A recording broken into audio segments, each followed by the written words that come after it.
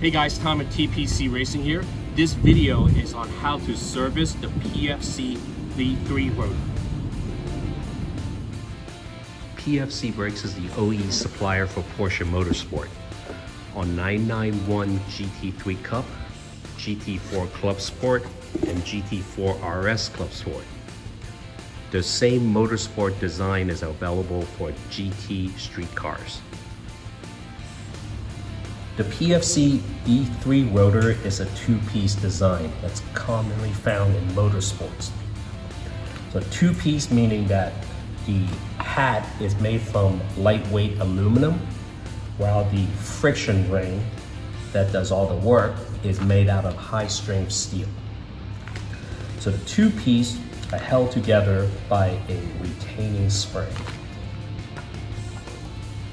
So this is a unique design from PFC Brakes, where it doesn't have 10 or 15 bolts. So it has a retaining spring that holds the two pieces together, as well as serve as a floating mechanism. In order to replace this friction ring, look in here. So this is the retaining spring. We're gonna find the tail of the spring, which is right here. Focus on, see that? So we're just gonna pry and pop it off the first slot. So once you pop it off the first slot, then we can work our way around the different slots. So now this spring is out. See, this is a spring. So if this is a worn out rotor, we would just lift it and discard it, and then put on a new one.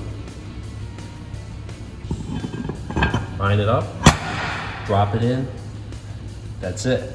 Want to make sure that all the slots are lined up, and if there's a lot of brake dust built up, we would use compressed air just to blow out the channels so that the spring will seat properly into the slots. So this is clean. We have our spring, which by the way, this spring is reusable. And occasionally, if the car is washed and there's a lot of brake dust, the water will turn brake dust into rust. It could lock this spring if the car is not driven for the wheels to spin to repel the water out. So an instance would be if someone just washed their car and they immediately park it and don't drive it for 3 months. So it's very likely that this will develop rust. So in such a case, we would just wipe the rust off and just take some WD-40 and lightly go around it to lubricate it, get rid of the rust, and we're back in business. So to put this back on, we're gonna find the tail of the spring, which is right here, and we're gonna insert it into the first slot here.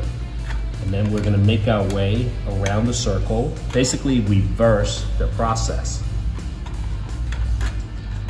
Now, as you get to the second spiral, it's gonna become more difficult to put in the slot. So you just have to pay attention. And lastly, we'll take the same screwdriver against these openings here, just to put some pressure on each slot, just to make sure that it's seated properly. We're gonna go around the full circle. And that's it, as simple as that. This is ready to go on a car.